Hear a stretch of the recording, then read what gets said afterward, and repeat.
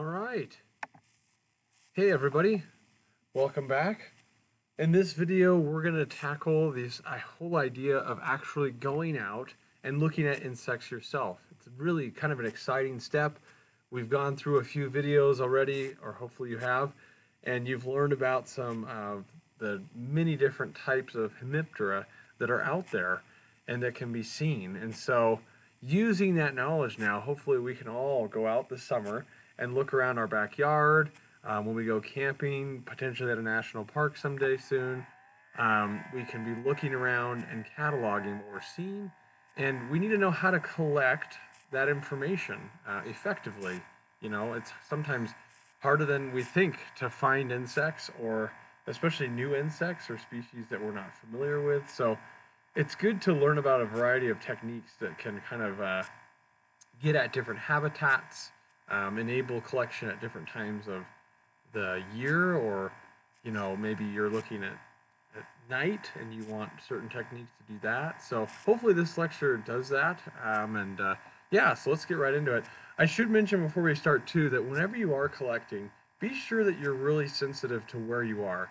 Do you have permission to be collecting? And are you on private property? Should you get permission to be there? A lot of us are going to be in our yards, so no big deal. But just pay attention to that, especially if you are collecting physical insects. You really can't do that on national parks or government land without permission. That's a big no-no. So make sure you get permission to do that. Yeah, but definitely encourage you to go out and start collecting when it's appropriate. To enable you further with this whole virtual situation, we're really encouraging the use of iNaturalist. It's a great application that can be used on your smartphone or on the computer. If it's on your phone, you can actually take photos and upload photos onto the app, and it will even give you suggestions of what you're looking at, which is amazingly helpful, especially when there's so many insects out there, as we've been learning with the other videos. So it gives you a nice head start, and you can upload it to our project as well. The Great Basin National Park will be posting a 2020 BioBlitz group that you will be able to join, and that way we can all work together on getting as many species for this project as possible. So check out iNaturalist, make an account if you don't already have one, and it'll be useful beyond this project too. You'll use it for years to come, I think. I love using it.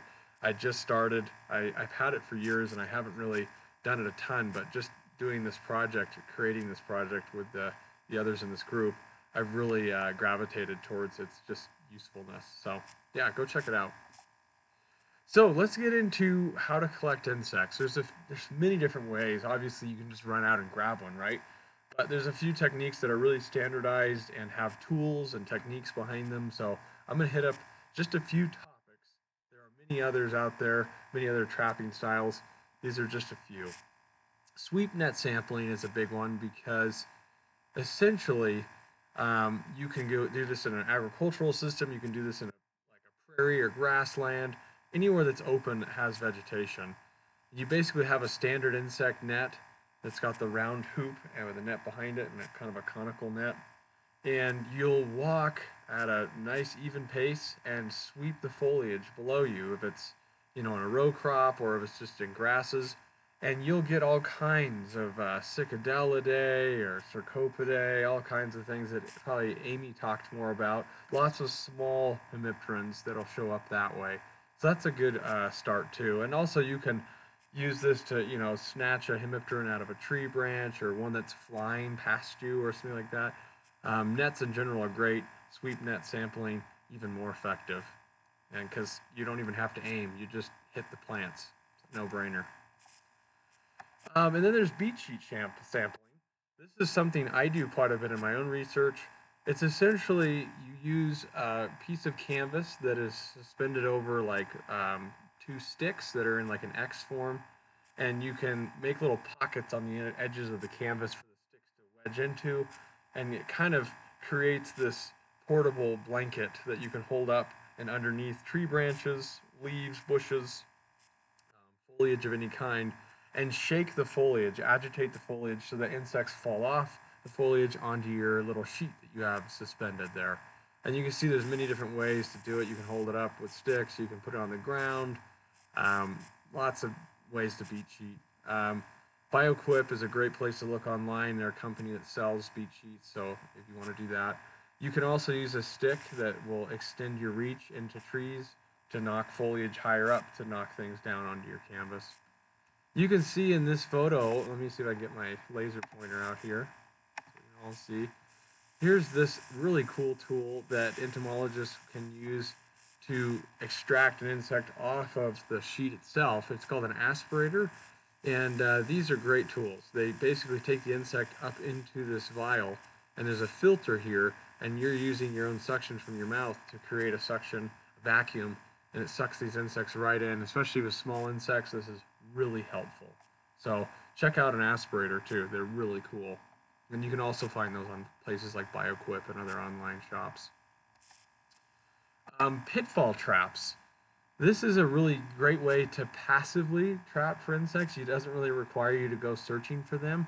Maybe not quite as exciting, but it's a very effective way of getting a lot of like terrestrial ground living hemipterans. You'll get a lot of beetles this way. I know we're not looking for beetles in this BioBlitz, but this is a really cool way of getting a lot of these terrestrial insects. And essentially, you create a pit in the ground with a cup. Could be even like a little Dixie cup or something from your house. And you could have preserving fluid at the bottom. There's a number of preserving fluids. Or you can just have an empty cup, which is the safest option. And the insect could potentially still be alive when you come to check on the trap. They can't crawl out of the slippery edges of the bowl or cup that you put there. And so the insect falls in and is just waiting there for you to come back. People extend the size of a pit trap by making a pipe with one edge lengthwise cut into it, and it leads down to a larger bucket. And that's another way to just create a really large area of a trap that insects passing by will fall in and then be led to your collection jar. And you can see a variety of things that way, and it's a lot less work than other methods. So pitfall traps are really neat. So light trapping. I think this has got to take the cake as far as just exciting trap and collection methods go. I love going out and doing black lighting or just night collections of insects in general. You get a lot of lepidopterans, a lot of moths and things that are attracted to light at night, but you will get a variety of other orders of insects, including Hemiptera at times. Um, and it's a pretty simple method. You essentially suspend a sheet of white cloth with poles or with string from trees or something like that. And then you hang a light source right next to that sheet so that insects come to the light and land on your sheet. And then you can inspect them and collect them or just look at them, observe them. And it just gets really exciting on summer evenings, especially now in July where it's warm and you'll see just a ton of insects show up. You can't just use any old light. You could, but you wouldn't get very much diversity. If you want to see a lot of diversity in insects and get just a ton of just volume of insects, black lights are good. There's metal halide. There's a few other types of insect rated bulbs that you'd want to look into online. Black lights are a good place to start. They'll be on there if you type in insect black lights on Google. It'll come up with some products. But this is a great activity just for a group of people to kind of get involved with, and you get a lot of insects. Really cool.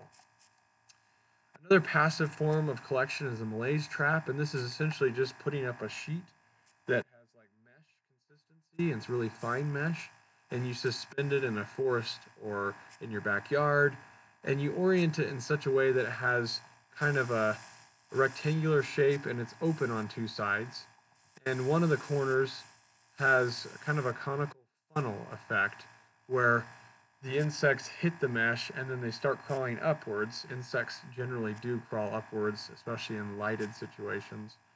And they crawl up to the highest point of your mesh, which is this funnel shaped mesh area where the top mesh panel here leads the insects all the way up into this tunnel of mesh that leads to a jar.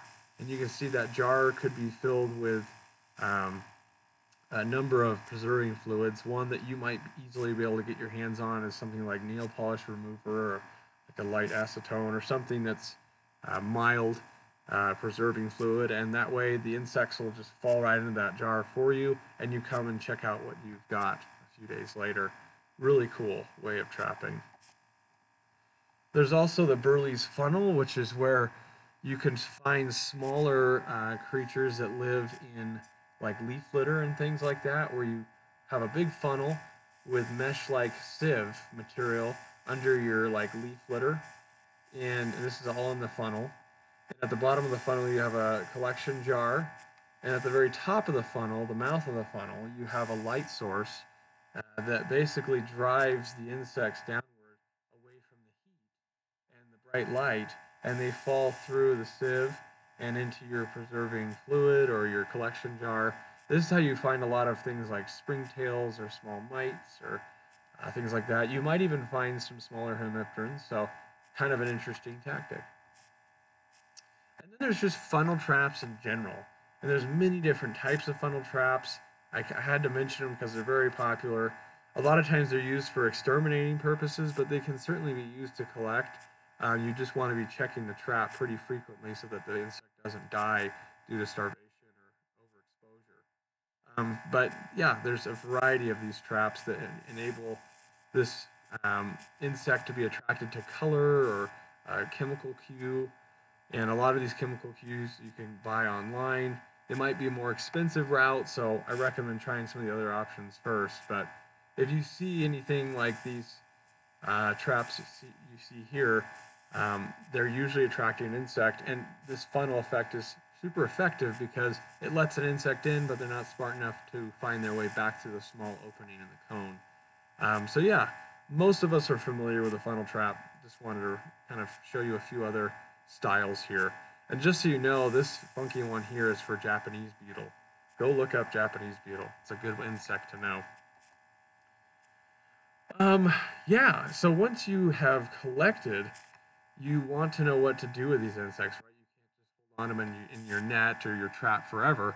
So what do? Well, it really depends. You could just take a photo of them and put them on iNaturalist and then let them go.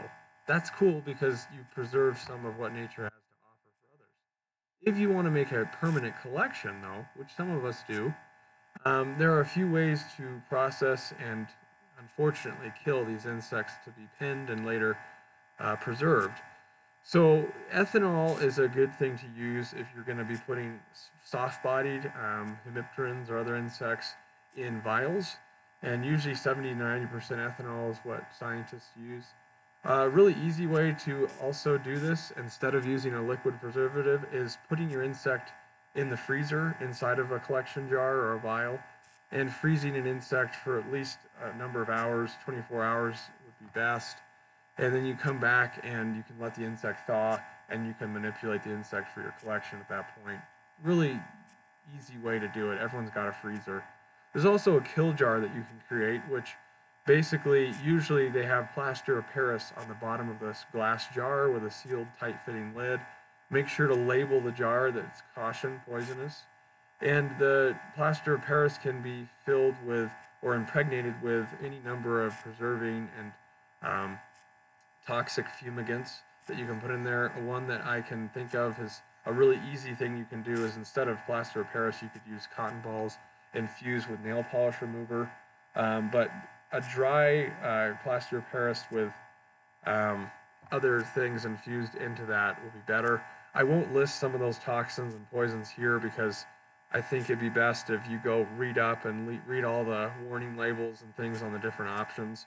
But a kill jar is another very popular way to collect insects. So yeah, remember to always get permission, but go out and look for some insects. And once you have those insects preserved and taken out of your trapping method, let's go ahead and talk about collecting or putting them into collection. So that's the next video. Stay tuned. We'll talk to you later.